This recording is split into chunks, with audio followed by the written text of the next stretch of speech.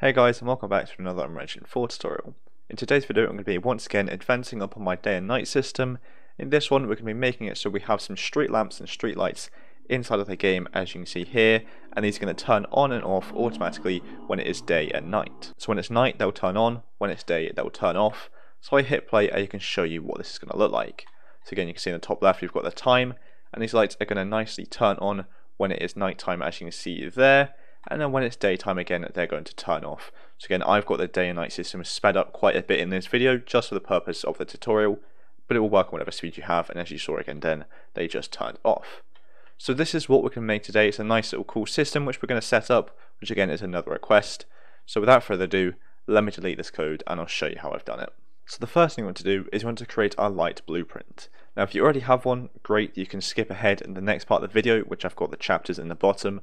But I'm going to create my lamp, so I'm going to right click in my content browser, create a blueprint class and create an actor, naming this lamp BP, opening that up straight away. In here I'm going to add a component being a static mesh, not simulation, just a static mesh like so, and this is going to be our street lamp which we're using.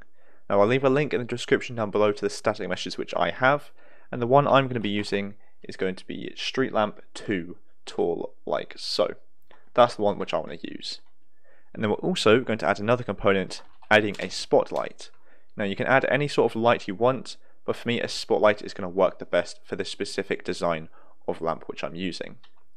I'm going to make sure it's pointing down like so, and I can customize this to get it perfect for how I want. So change the radius, the color, the intensity and all that. And for me by default I'm going to set the intensity to 0 because the game starts in the middle of the day, so I want the light turned off. So I'm setting the intensity to 0. Make sure the visibility is still visible, just the intensity is 0 when it's turned off. What I'm also going to do is probably just change the colour to maybe be a bit more yellowy rather than white, just because I feel like that might look a bit better. So light colour, let's make it a nice kind of orange, like that. Obviously customize that to get it perfect for you. Then we're going to compile and save and go over to the event graph, deleting these 3 nodes. What we need to do is create some events for turning on and off the light. So we're going to right click and add a custom event, naming this turn on. Right click, add a custom event, naming this turn off. I'm just going to put them underneath each other like so. Then out of turn on, I'm going to add a timeline like so.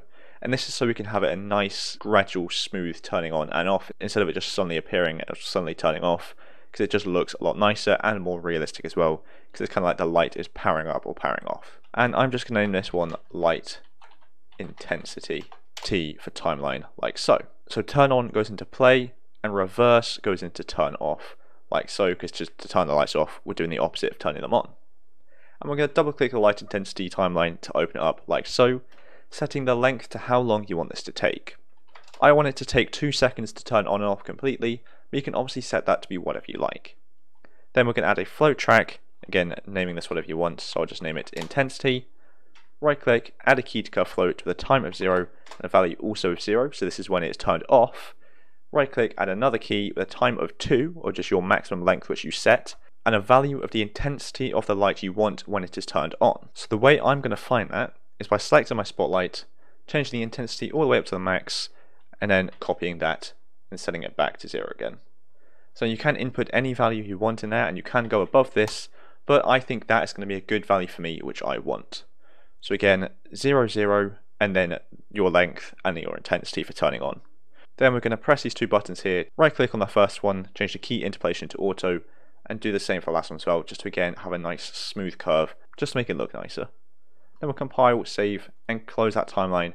That is going to be the timeline setup for turning on and off, but we do need to now also change the intensity according to this. So we're going to drag in the spotlight and out of this get a set intensity, connecting that into update, and then the new intensity is going to be that intensity there like so, or just your flow track which you have on the timeline. So this is now going to turn on and turn off the light with a nice smooth transition between it as well. So we can compile, save and we can actually close this blueprint, as that is all we need to do in there. Now we want to open the code for your day-night cycle, which again I've made in previous videos. So for me that's going to be blueprints and open level blueprint, as you can see here. And again this is my code for my time cycle. Underneath this I'm going to right click, add a custom event, naming this turn on/off lights, like so. And that's just so I can have it all done in one custom event. With it selected, I'm going to add a new parameter, leaving it as a boolean and naming this one turn on question mark, so I know if I want to turn on or off the lights. Then out of this I'm going to get a branch so we can actually see what that value is.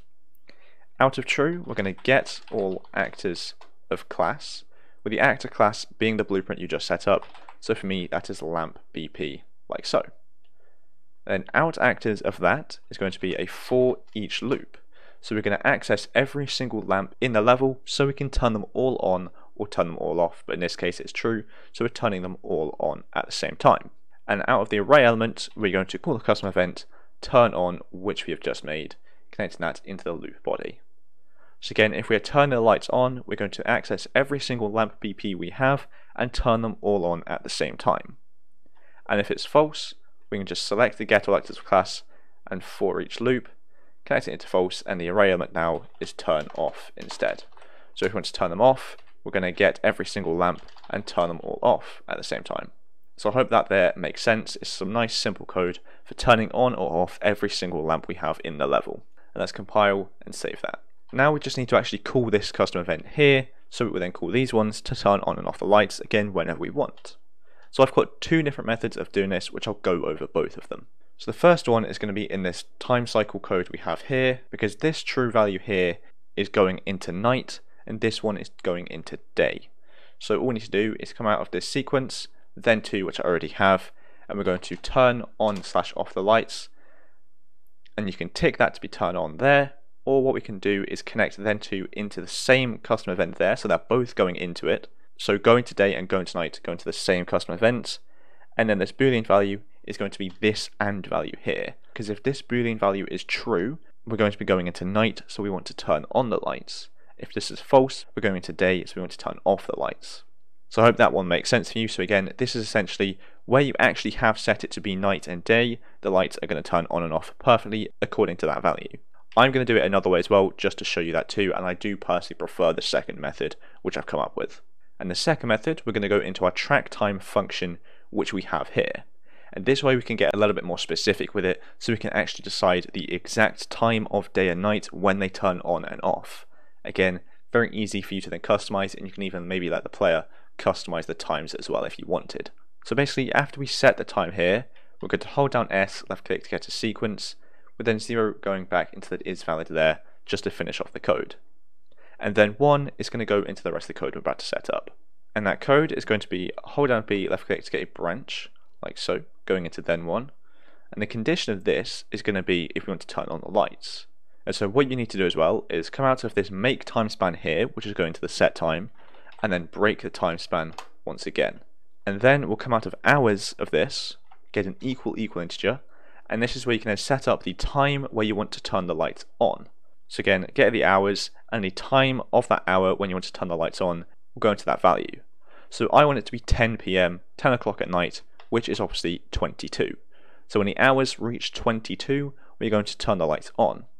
So to actually turn them on, the boolean value goes into branch there, and true is going to turn on / off the lights, and we're just going to tick turn on like so. Then we're going to hold down B, left click again to get a branch, connecting that into false, and true is again going to turn on / off the lights, this time unticking it, so it's going to turn them off. And the condition of this branch wants to again be an equal integer coming out of the hours, but this is the time of day when we want to turn them back on, so I'm going to say 8 in the morning.